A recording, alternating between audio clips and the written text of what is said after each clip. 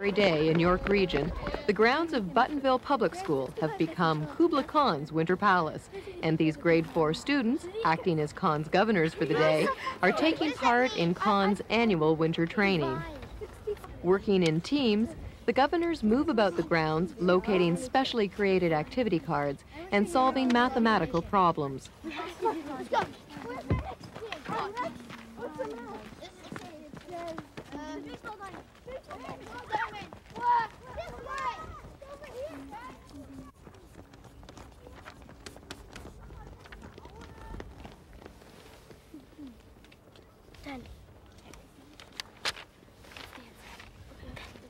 If the royal sailors made 810 silk flags in an hour and a half, how many did they manage to take each minute? Okay, let's see. I want to have 60s and 90s. Let's see.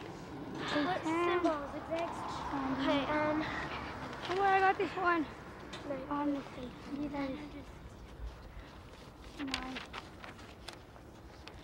Nine. Have you read it out loud? Yeah. Not out loud in my mind. Okay. Okay. Why doesn't one of us read it out loud? It is believed that the cold waters of Yats River run throughout the Khan's vast empire as quickly as a mail carrier.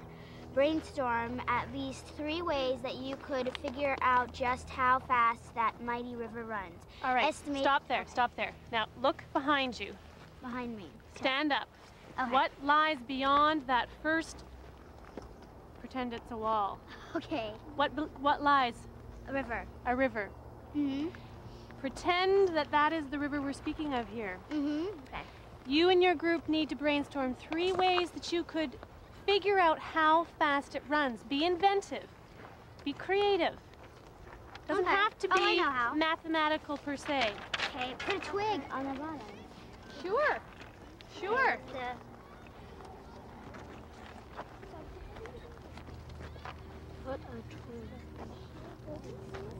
But it involved the language, the reading of the cards, the understanding of the questions, and the discussing of the questions and the strategies between the team members. It's this one tall, so you have to divide it 15 years. How many they go? So it's this one divided by this one. Is there anything they could do here to count or measure something and then do something with the horses or chariots, do you think? Okay, if we have one on every brick. Yeah. Like every brick, This they have whole a horse wall. tied up on the whole wall. They have to count their bricks. Let's see. Well, let's just make it like 3 rows. There's a horse tied to 3 rows on every brick. 3 rows. Like 3 rows, like 1, 2, 3, Yeah. and on every brick there's a horse tied up. Okay. Do that, and then do that. And then they have to count all the bricks. Yeah, and then. All these bricks? no, just 3 rows, Like 3 rows. and all the like, count on it, and then Okay. times 3. Well, I think we know that kids learn best when they see connections to their outside world, when it's meaningful, and I think that any chance, any opportunity that you have to connect your curriculum to the outdoors, to the environment, it's invaluable. The kids love it. They love being outside. It gives them the chance to be free and talk with a normal voice and interact with one another. I think those are all really positive elements of going The things outdoors. I've found with working with students in the schoolyard is that they don't realize that they've been doing math. They'll later on remember that on that sheet they had their math questions, but they were moving around, and the strategies of working together, traveling together, solving problems together worked well in this group. And it's just a different forum for doing work that can be used much more. And it allows students with different abilities to shine, those that normally are not maybe as good, you know, working at desks or working in groups. It's a different situation. It's a new playing field that they can sometimes excel at, and so it evens out their learning styles or their abilities with other students as well. And the map reading, or just forcing them to move around the schoolyard, following the map to a certain location, is an application of what's called trivia orienteering, where they have to go to a spot and they answer a question by being at that spot. Trivia and team score orienteering is the first stage of a 5-part mathematics and orienteering unit developed by Arnis. Using a map of the school grounds, the objectives of this activity are to plan a team strategy to visit a number of points on the map, in this case Kubla Khan's governors attempting to complete Khan's winter training, find specific points on a map, like the Khan's activity centers, and complete arithmetic operations, like double divisor division. How did you know what route you were going to take? We just look at our starting point, and we just do whatever the one's closest. Yeah, we took the closest. You started at the start, and you Started the portable. You started at the portable, and then you went to the closest one. Yeah, which was the diamond. Baseball diamond. And then we went down to the walkway down there. Yeah, and then we went to the fence, then the soccer post, and then a fire hydrant. No, that pole. Yeah.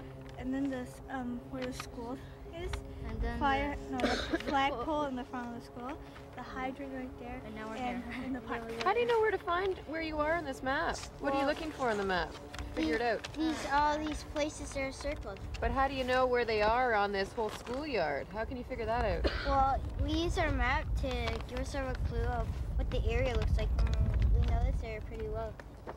Okay, and does the legend help at all? Yeah. Yep. Yes. Really helpful. So do you have one more to go? Yep. Okay, good luck. Teachers are concerned about control. What will happen to their class if they're spread out all over the schoolyard? Are they learning something? And I think the more teachers do it with little bits of activities at a time, they realize that the students do come back. The principal realizes that, okay, they are doing some work out there, and the students just learn the different strategies and routines of going out, coming back, and doing their work. The expectation is that they're still going to have to get that work in and process it and learn something from it. It requires a lot of planning, I think, on the part of the teacher. In order for that kind of an activity to work and to work well, you really have to set guidelines and expectations. You have to practice those things. You have to get them comfortable with routines outside. They're comfortable with routines inside, but unless you do actively this kind of thing outside, it is a free-for-all unless it's very carefully planned. The teams work within a time limit, and a scoring system is established. Student-created bonus questions are awarded extra points. So are you guys finished? Yeah. What are you doing right now? Making more questions. Making up your questions. So what's your question? Okay. How many people and how many bricks did they each have to finish this wall before right here? And we put the total of bricks. Yeah. Now, how do you think you're going to figure that one out? Well, We counted this way, the bricks, and it was 85. Yeah. And we counted this way, was 105. So then how do you figure out how many bricks there are? well, you times 105 by, I don't know, 85, and that gives you your total. And then you think how many people would need to finish all that off. And how many bricks would they each have to carry? Yeah.